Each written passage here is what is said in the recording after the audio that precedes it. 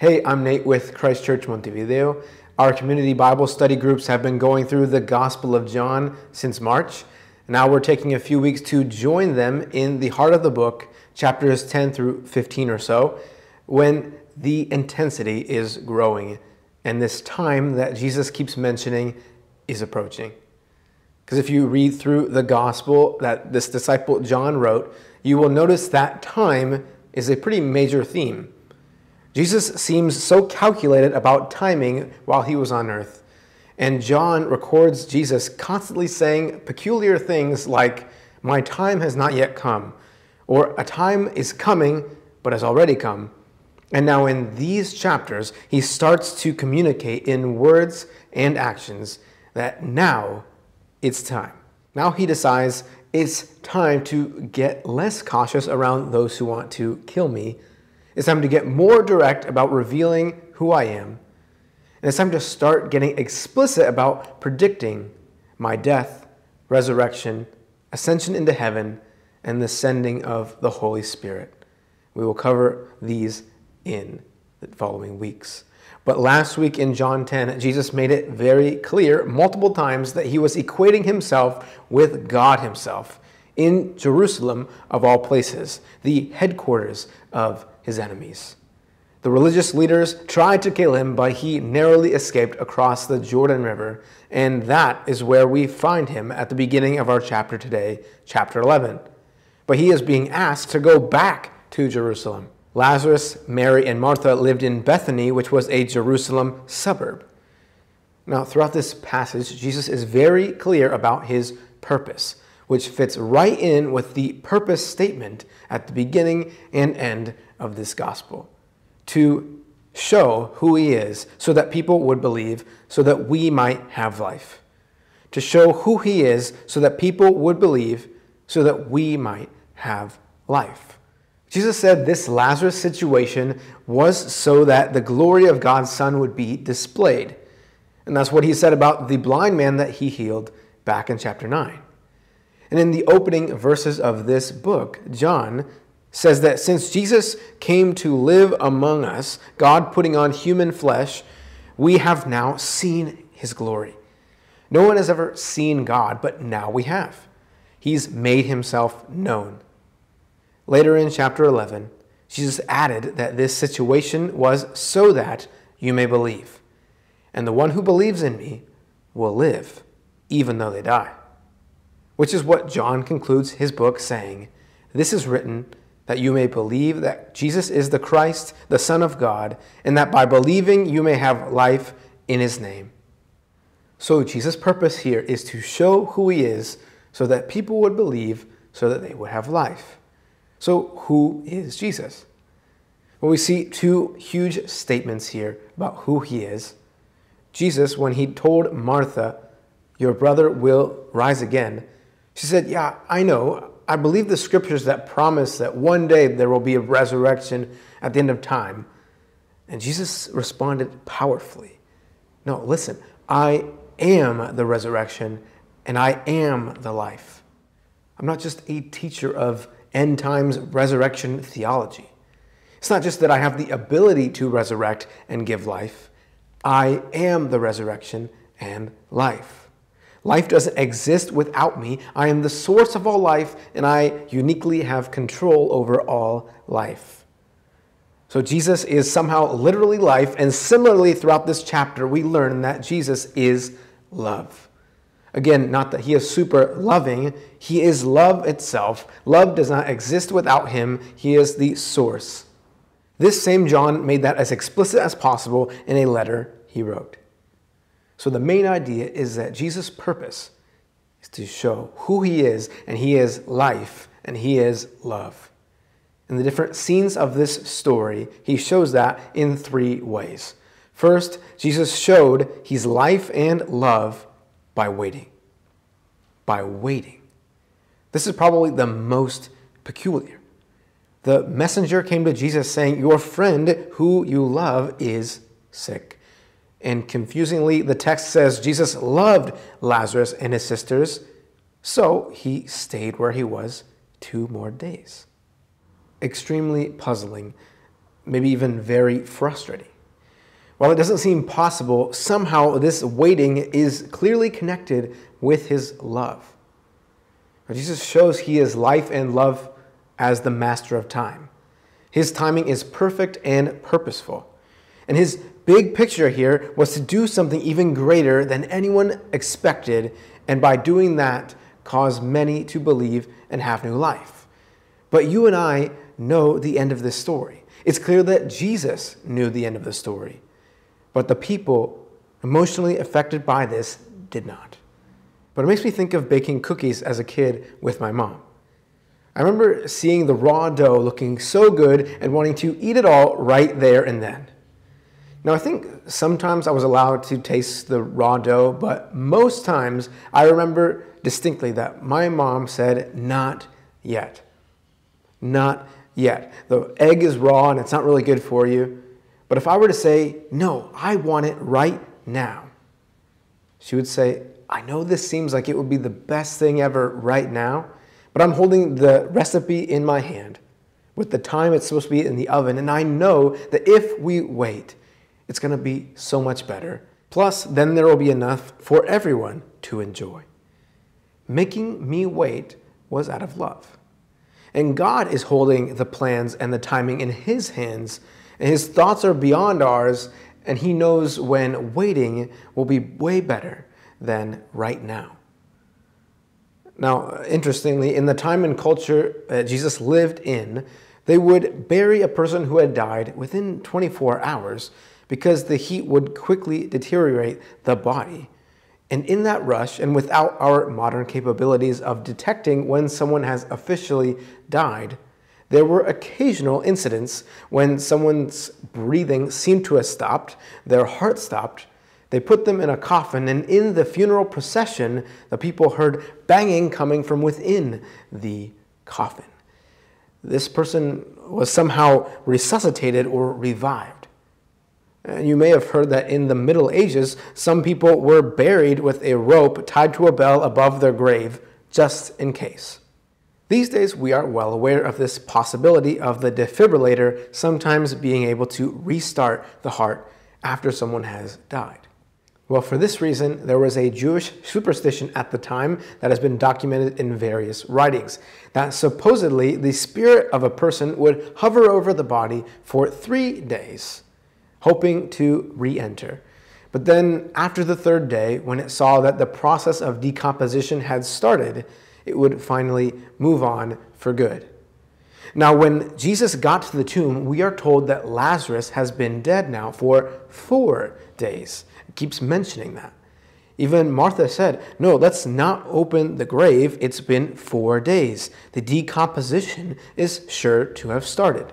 See, in Jesus' mastery of his audience and his perfect timing, his resurrecting Lazarus couldn't have been written off as, "Oh, well, that was impressive and rare," but technically it's not impossible for someone to come back to consciousness. The spirit is still hovering around after all. But after 4 days, Lazarus was dead. By this, Jesus made a decisive statement about his control over life. There was no denying it or minimizing it. The people would have to make a decision one way or another. Either decisively believe in Jesus or decisively reject him. There was no middle ground. And now I want to notice in each of these sections how Jesus' people respond to him in their situation. And I notice that each time they questioned Jesus, they doubted him and they expressed that to him. But then they said, at the end of the day, we still trust you. Here in the first section, his disciples questioned Jesus, but ultimately trusted him. They said, "We shouldn't get close to Jerusalem again. It's certain death. But okay, we will go, even if it means dying with you." Having a relationship with Jesus means it's okay and important to express to him your questions and doubts, how you really feel. But then to tell him, even now, I trust you. And he will show you that he has life and love by waiting with you. And next, Jesus showed his life and love by weeping. By weeping. The shortest verse in the New Testament is one of the most powerful. Jesus wept. We might wonder, if he's life and he knows what he's going to do in a few seconds, why is he crying? Well, here in our translations, it usually says he was deeply moved. Really, the Greek word means anger or rage. And it says he was troubled, which is the word for agitated or stirred up. This was such a strong emotional response. And it's clear that God in human flesh, who is life, hates death, what he calls the last enemy that he came to earth to defeat. And when he looks around at its effects on the people he loves and cares for deeply, it makes him weep tears of anger. Clearly, his heart breaks to see his children dealing with the oppressive power of death. And when the people saw him cry, they said, "Wow, look at that love." Have you ever cried tears of anger? Or even anger mixed with sadness? Have you ever seen someone cause pain to someone you care about? Now, I don't know about you, but when someone hurts me, it's one thing. But if someone does or says something to hurt my wife or a family member or a friend, man, it's a whole different level. My natural emotion is anger that wells up inside of me, and I want to jump to their defense and protect them from what harms them. Maybe this is a small version of what Jesus felt here. And again, notice Martha questioned Jesus, but ultimately trusted him. She said, "If only you had been here. But even now, I know you're able to do anything, and I trust in the promises of God for my future." It's okay. It's important to express your questions and doubts to Jesus, how you're really feeling. But then to tell him, even now, I trust you. He will show you he is life and love by weeping with you. And lastly, Jesus showed he's life and love by working. He showed he's life and love by acting. He brought Lazarus back from the dead. Remember, his disciples didn't even want him to come to this suburb of Jerusalem. And doing this type of thing at this base of operations for his enemies was literally a death sentence for Jesus. So we can think, how could Jesus say he loved Lazarus and then wait 2 more days? But by going at all, and by doing this attention-grabbing miracle, Jesus really gave his life for his friend. Life for Lazarus meant death for Jesus. And Jesus said just a little later, greater love has no one than this, that he laid down his life for his friends. The good shepherd lays his life down for his sheep. And again, notice Martha questioned Jesus, but ultimately trusted him. "We shouldn't open the grave," she said. "But okay, do what he says." It's okay, it's important to express your questions and doubts to Jesus, how you really feel, and then to tell him, even now, I trust you. And he will show you he's life and love by working in your life. Now, sometimes, like in this story, we get a glimpse into the why of God, why he doesn't do what we want him to do when we want him to do it. Sometimes we get to see the payoff, the happy result that God brought out of a terrible situation. But a lot of times, we don't get that. We don't see that.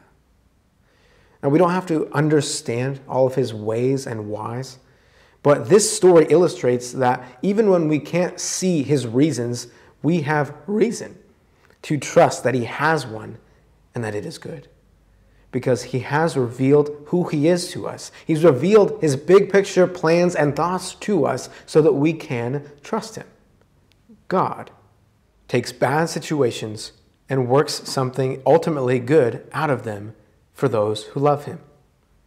Sure enough, what Jesus did for Lazarus, he ultimately did for all of us. Life for us meant death for Jesus. And throughout all of history to this point, God has been lovingly waiting, bearing the injustice and death of the world until the perfect time. God had wept in anger and sadness throughout history at the injustice and death and all its effects on the world he loves. Then, at just the right time, he performed the greatest work of love to conquer death and give new life. Jesus, the eternal God-man, laid down his life so that we could have life even though we die. So to end in this final section of John 11, we see it's time. It's time for people to make a decision. We see that the resurrection of Lazarus demanded a response. Either decisively believe in Jesus or decisively reject him. And the text says that many saw and believed just like Jesus wanted. Still others, with the same evidence, decisively chose to make his execution happen soon. Now, this event is the foreshadowing of the resurrection of Jesus. The resurrection of Jesus demands a response one way or another. There's no middle ground, believe or reject. And I think it's time for us to consider that event, the evidence for it, and make our move. Because Jesus wants us to know him truly and completely so that we can have true and complete life and true and complete love. Because he is life and love. And when we choose to follow him no matter what, like his friends here, we can enjoy a relationship of genuine openness and trust, knowing that Jesus loves to be close to those who are brokenhearted. He is with us.